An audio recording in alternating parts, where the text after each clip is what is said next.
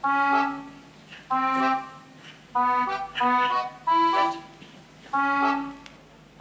not here. Okay. Enchanté.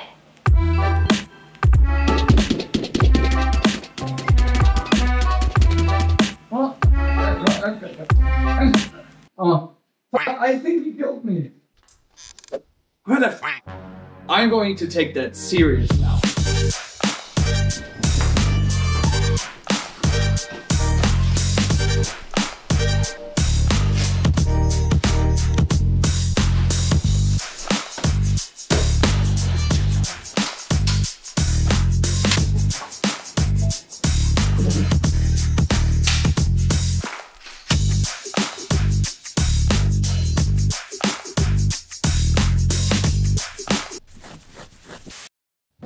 You see, I really like VR gaming. I really like VR. Hi, hallo, grüezi. I really like VR gaming, and especially in the last few weeks, VR shooter games.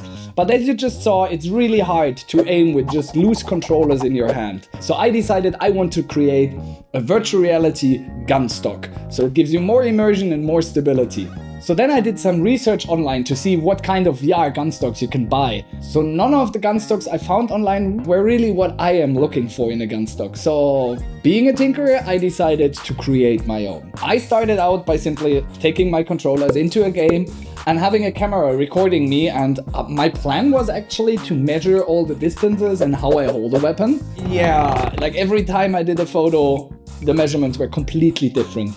But then I remembered, somebody already gone through all of that work and research and put a lot of time and effort into it.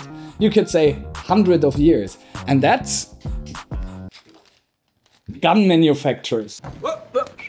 I want to take some measurements of this real gun stock and then design my own. So the way I go about big projects like this, because it is very complicated, I want to have a lot of features in it. It should be super lightweight, it should be adjustable on the fly, it should look nice, and it should really grab onto my controller so I can really play without the fear of losing it.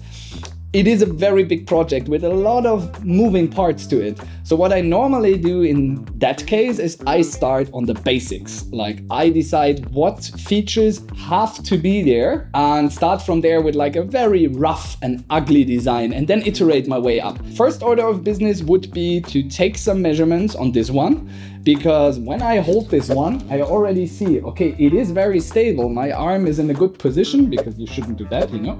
And I can aim well, I can lower the gun, I can pull it up, and the aim is right in my face again. That's actually what I want from my virtual reality gun stock. I will simply borrow some of the work of the engineers that engineered those kind of gun stocks, and we'll start with my first iteration. So follow along.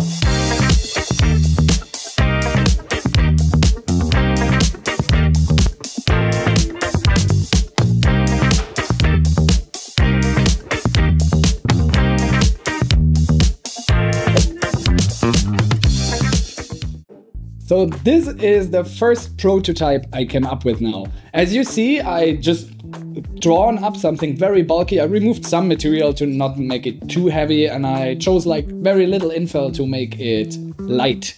But it has basically all the core functionality I want this gun stock to have. First of all, we have our shoulder pad like in our weapon. It's actually made out of TPU rubber, so it's very soft to my arm. It has already some adjustability. This one up here, for example, is my cheek guard. So basically, when I have my gun stock in my hand, then I can rest my cheek on here and find a point of reference. But I wanted to have it adjustable, not just this little piece of metal. You want to rest your chin on it? No. Chin guard. I wanted to have the height of my cheek guard adjustable. Really. I want to have the height of my cheek guard adjustable, and that I achieved with a compliant mechanism.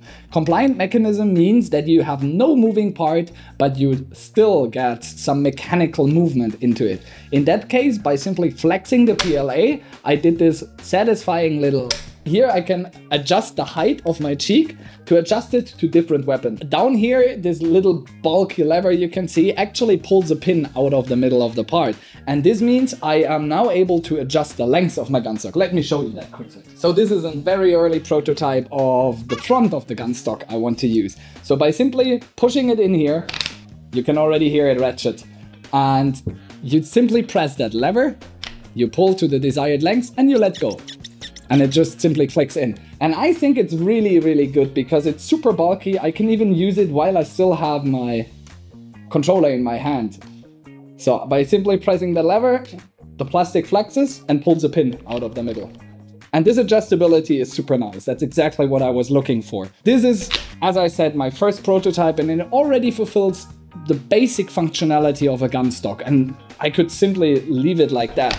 By the way, like, it doesn't look like much yet, but it will later. And you have the chance to this time win one of my gunstocks.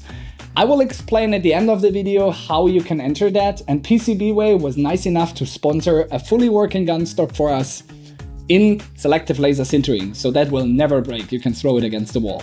So stay around till the end of the video to have a chance to win that. Let's proceed with functionality. So online I actually found a fully 3D printable gunstock that was not adjustable. So it had a pretty neat feature. It had these little cups for your controllers. So you simply slide your controller in. You have to take the correct one, of course. And it slides in and it grabs your controller basically all around. So I really like them because they fit like a glove. You simply like pull them in and they're in there. But when I tested them, I actually got fatigued fingers down here because you really have to grab it so it doesn't like simply slip off. Because the gunstock is of course heavier than your controller, it will simply always try to slide off. So my idea is to simply use the battery lid itself as a connecting point to the gunstock, because you can simply put them on top and they click in and they're very securely on there till you press this button and they slip off. So I thought it would be ideal if I simply can take off my real battery lid and slide it on as an attachment point. So this one is actually one of my tries in that. It is a model you can download on Thingiverse. I will link the artist down below. And it has a 3D scan of the battery lid, and he made it into kind of like a gun handle already. And I thought that's a neat idea. That's exactly what I need. So I took the lower part of my gunstock and just simply attached it to it. But as you can see, the fit is, let's say, suboptimal. It goes in there, yes, but it doesn't click in. It always fell out like that. And it's hard to even get it in. So after fiddling around with that a while and looking online everywhere for 3D scans of these battery lids in better quality, or even a cut drawing from the manufacturer, I didn't have any success in that. So I decided to make my own 3D scan of it.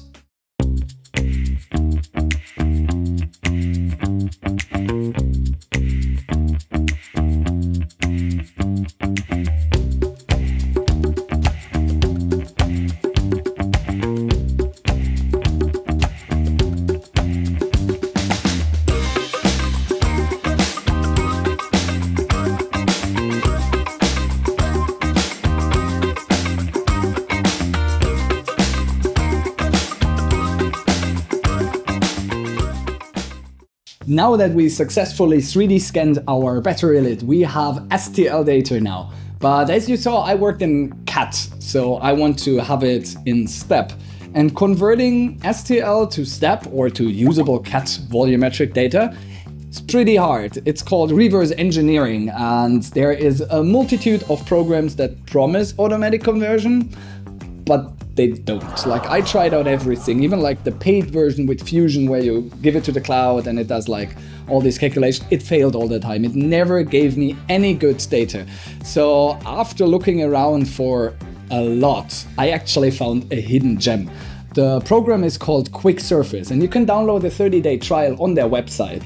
And you can simply drag and drop your scan into it. I already put my scan in here.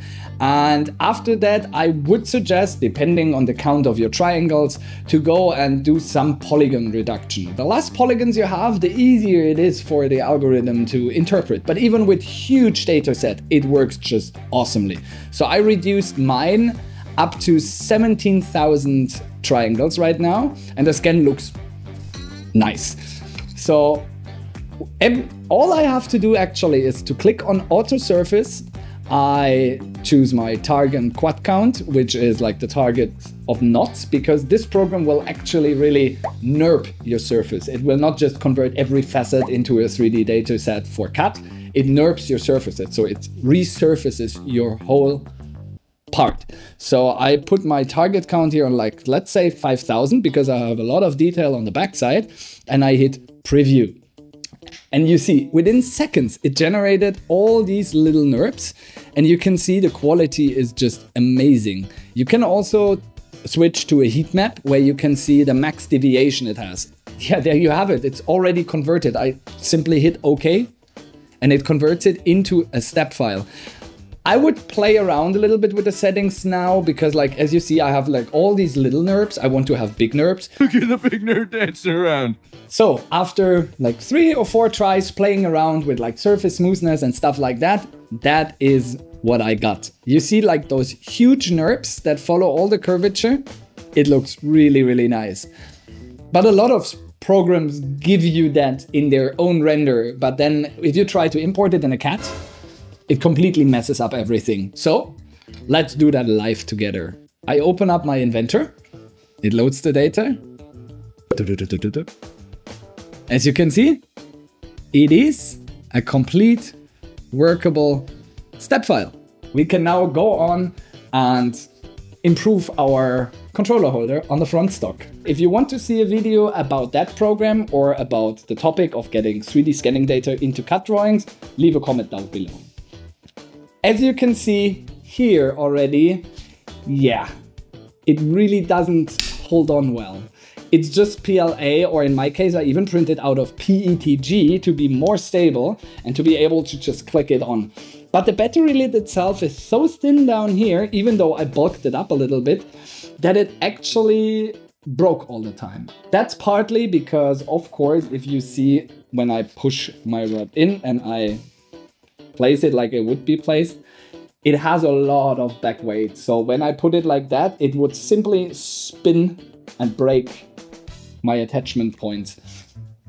So yeah, I tried it out a lot because I thought, oh, maybe I can use different printing parameters and stuff like that. But as you can see here, like with all these prototypes, yeah, that didn't work really well. So we had a strength issue. Then I had an idea.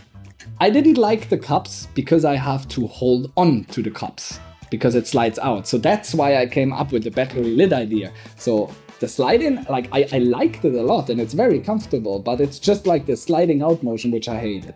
So then I decided to simply combine both of those ideas.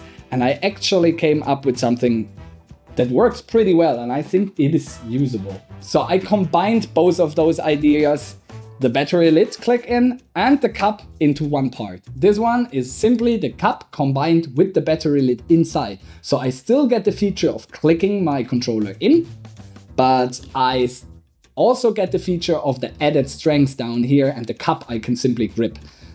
So I think with this one we can proceed. About attaching the stocks to each other, as you can see, there is a little round recess here, and this is actually meant for a magnet. So the idea itself comes from a little 3D printable gunstock I found online, as well as the cups. I will link them down below, as I said.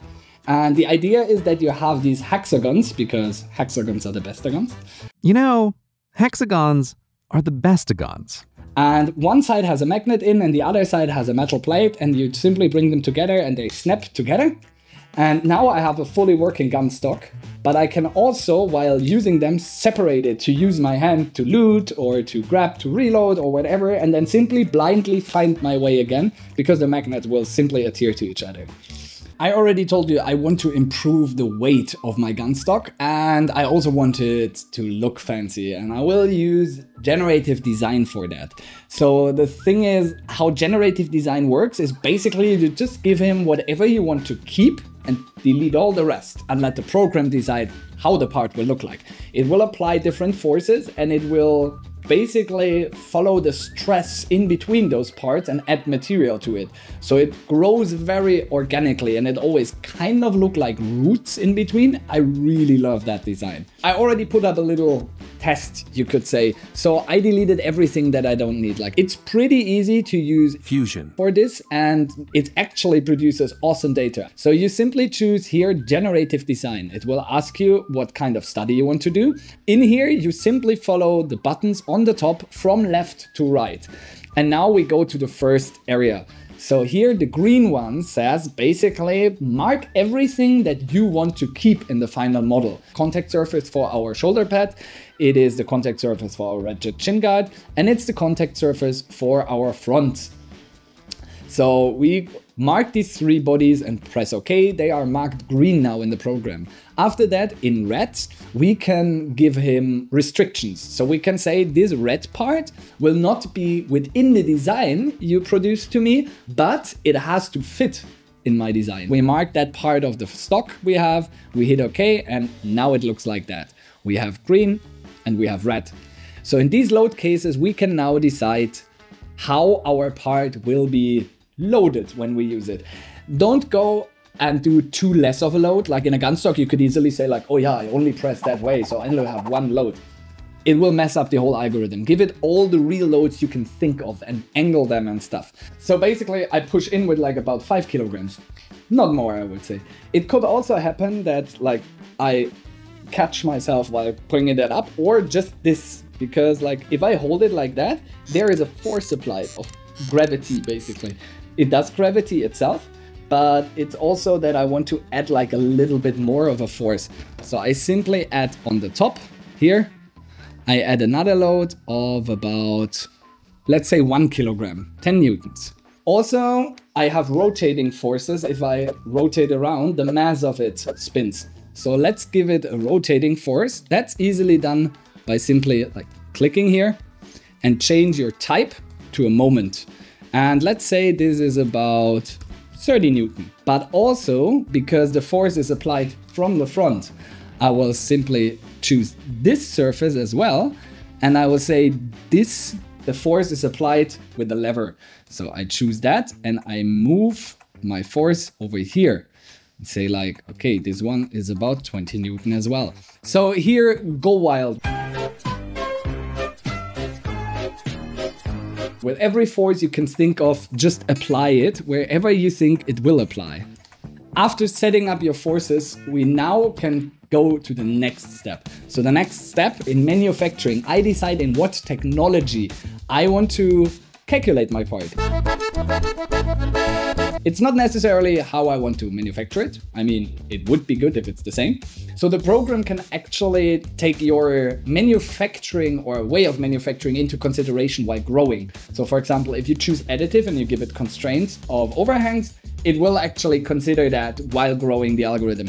So I always go additive, of course, because I want to do it additively. And I can also tell him like my Z, because I want to print it later like that, is my manufacturing direction, you can say. And I can also give it the angle, like 45 degrees, because I want you guys to be able to print it in FDM, and then 45 degrees is perfect one. And it has a minimal thickness of about 1 millimeter in my case. Okay, we simply hit OK on that. And now the next thing is materials. So we open up the material tabs, and here we now have to add all the materials we wanted to have. Simply choose plastics, and I say PA12 in an SLS printer. And I also go to use another plastic, PET plastic. So now next thing you do, you click on this little like dashboard up here or clipboard, and it says everything I need for my study is here. Great. So I simply click generate. And now you see that this one is done in the cloud. You see it costs me 11 cloud points. Since I have a teacher's license for Fusion, I have unlimited cloud points, but cloud points are not that expensive and the outcome is really nice. But set up your data really well, because it will cost you cloud points every time it generates something, no matter if you're happy with the outcome or not. Now it sends my study to the servers of Fusion, and they will actually start to algorithmic grow my part. So let's wait for that, and I will show you what came out of it.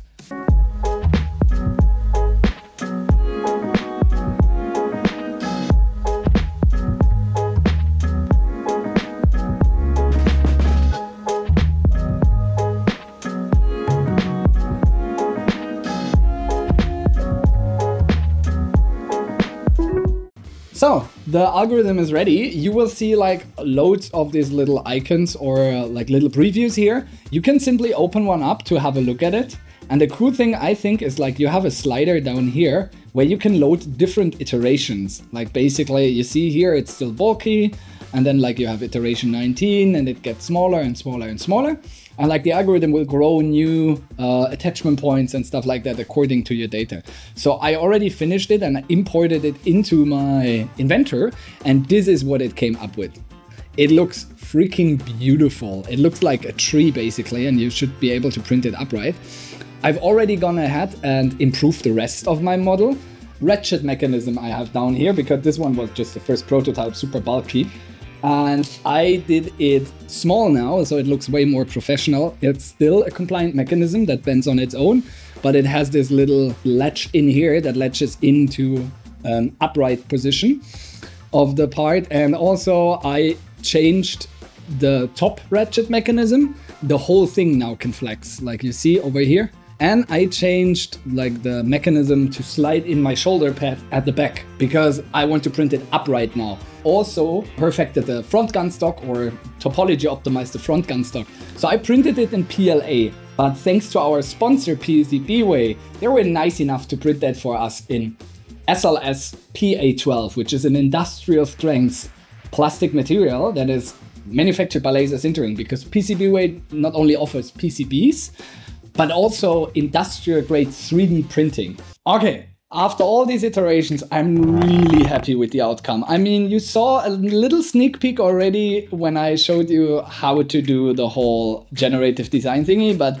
prepare for the coolest gunstock you can't buy. Here it is. I love the design, I love the color scheme, and I love the functionality because I simply put in my controllers and they click right in and they're not coming out again. And all the functionality I wanted to have is here now.